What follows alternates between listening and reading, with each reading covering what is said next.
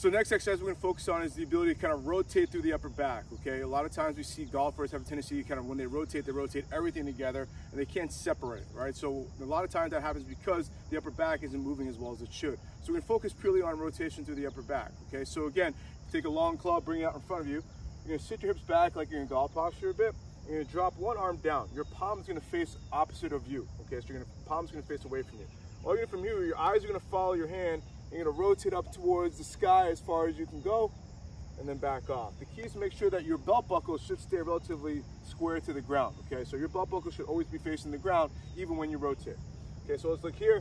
Rotate as far as you can go, and then back off. Okay, again, any discomfort, you want to come short of that, and then back off. Okay, your goal is to try about 10 to 12 repetitions per side. So you're really going to work on getting that rotation through the upper back to help with your backswing, but also on your downswing as well.